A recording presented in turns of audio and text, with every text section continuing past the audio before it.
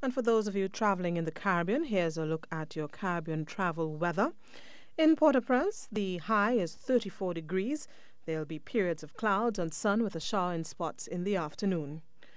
Partly sunny with a shower in spots in the afternoon in Santo Domingo, a high of 29 degrees. In Kingston, a high of 31 degrees. There'll be variable cloudiness with a brief shower or two, breezy in the afternoon. In Havana, Cuba, a high of 32 degrees, partly sunny with a shower in the area in the afternoon.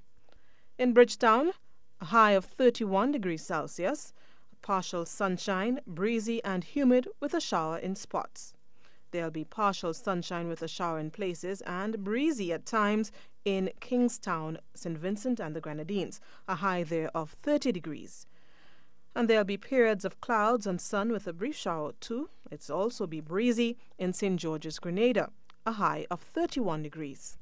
In Georgetown, Guyana, a high of 30 degrees will see cloudy conditions, occasional morning rain and a thunderstorm followed by a shower in spots in the afternoon.